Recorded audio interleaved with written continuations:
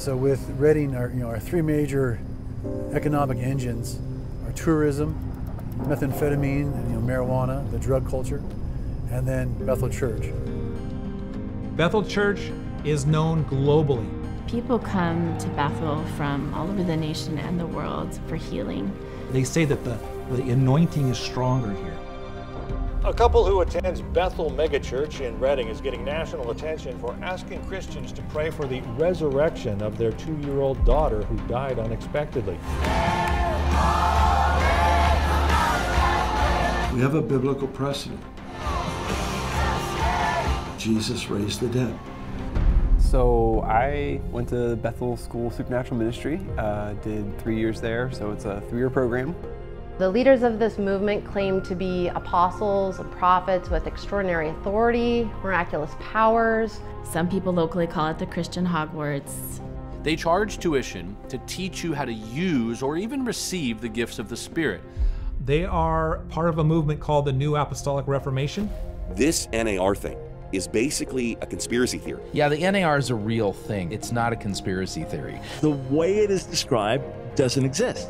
I see an unbelievable hypercriticism. This conspiracy theory was adopted by heresy-hunting evangelicals. Endless people damning us to eternal hell fire. I mean, here I am, as an apologist, finding myself confused by this movement. My own home church was decimated by NAR teaching, and the church never really fully recovered from that. I'm painted as a leader in NAR, and I don't believe any of those things. We've seen a lot of pain come out of this movement. It was the first time I feel like I truly understood the gospel, and I was sold such a cheap bill of goods.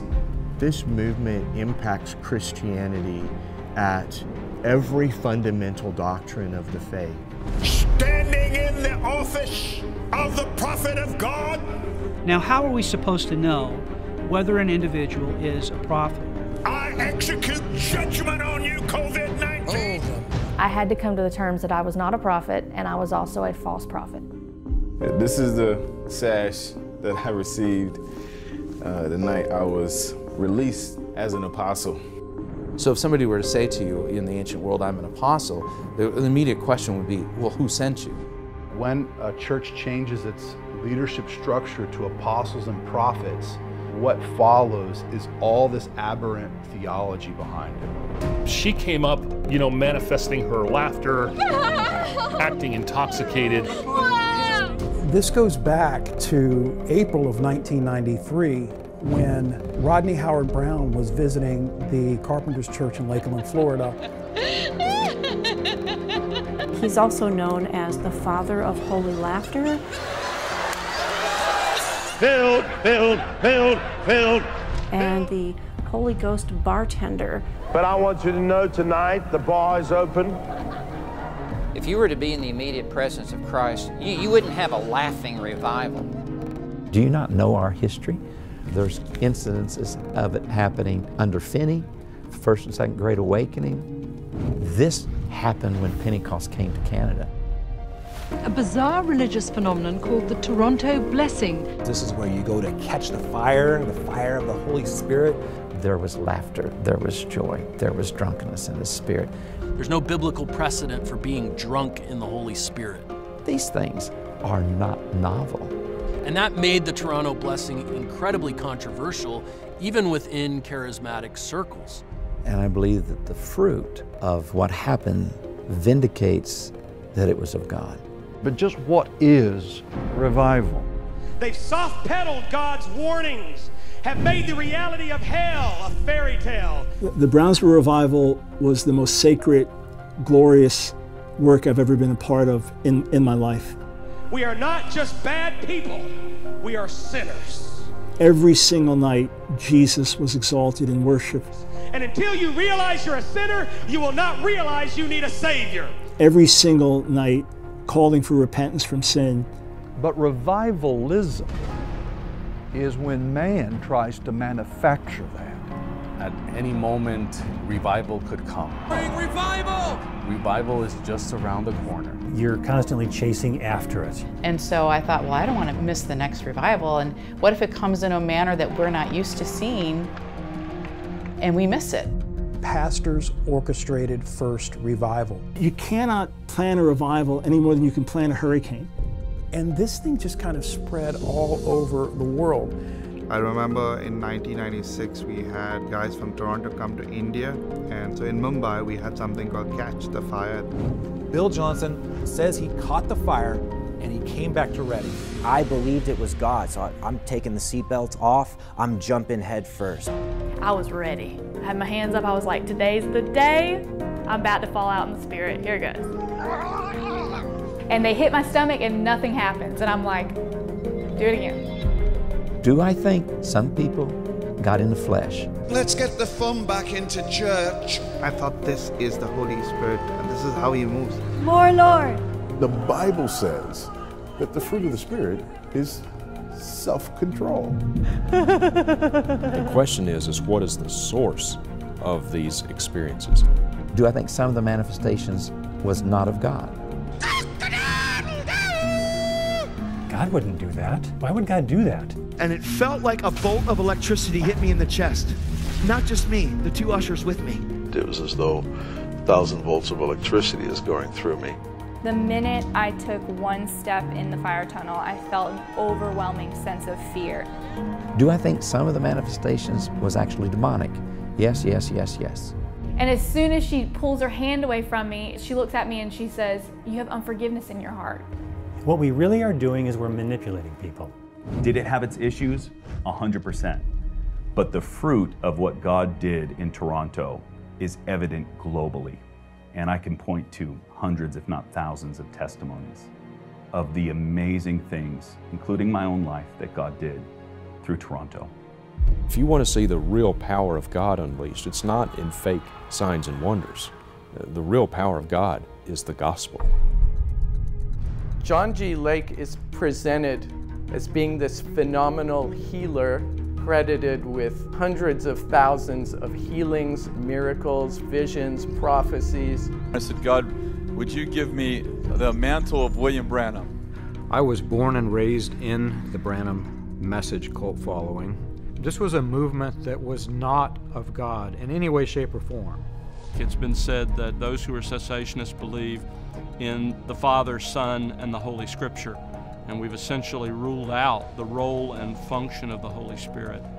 But nothing could be farther from the truth.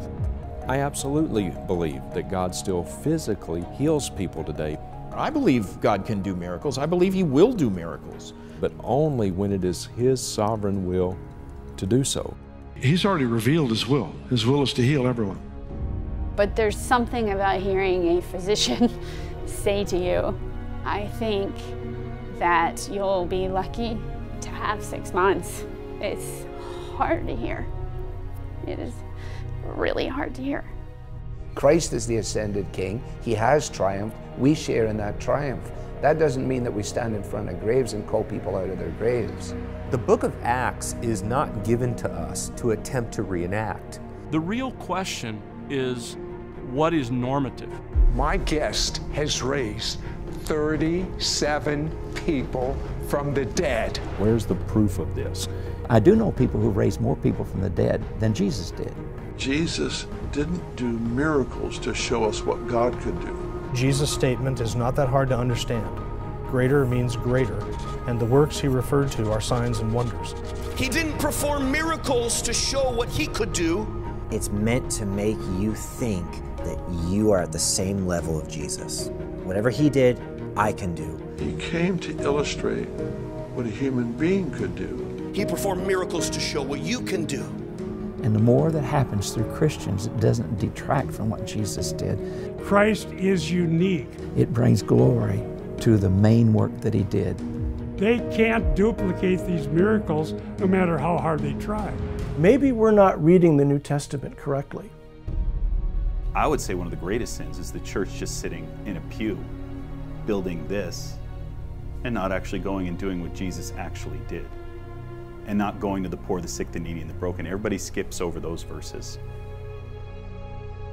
apostolic anointing, and so we just rip it right out of the ground. We just suck it right off his dead bones in Jesus' name. I don't think you have to be a cessationist, for example, to be concerned about adopting New Age and or pagan and occult practices. So as an apostolic team, with the authority that God's given to us, they really believe they're apostles, and they believe they have apostolic authorities. We decree and declare that racism will end. It's blasphemous and sad, thinking that somehow they can recreate a scene from The Lord of the Rings. Thou shalt not pass!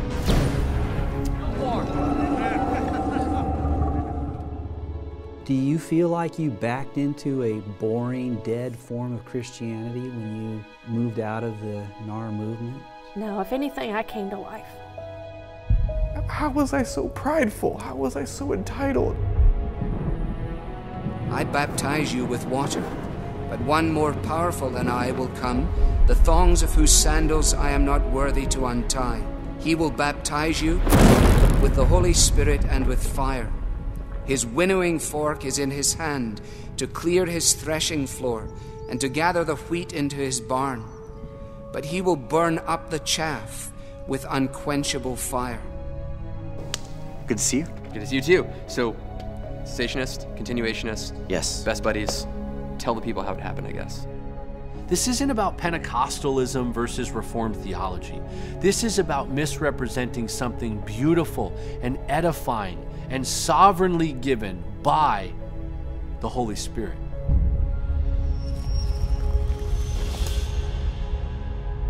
You know, the scripture says that God hates unequal weights and measures, and that's what grieves me as I see some of this trailer. I know there's an attempt to be balanced, but I could make a whole documentary of all those that came out of cessationist churches and had their spiritual life totally transformed when they came into the things of the Spirit, the power of the Spirit, churches that were totally transformed. And I could do a whole documentary about those that left charismatic Pentecostal churches and left some of these spiritual movements and went into cessationist church or Reformed church, and their faith became bankrupt and they fell away from the Lord. I could do a video about that. I could blast seminaries and say there are seminaries where you have to pay money to learn how to preach the Word of God or how to pastor a church or how to study the Bible. I mean, we've got to be careful when we caricature and paint certain pictures. You want to know who the real Bill Johnson is? Watch the sermon he preached after losing his wife to cancer after years of praying for a healing.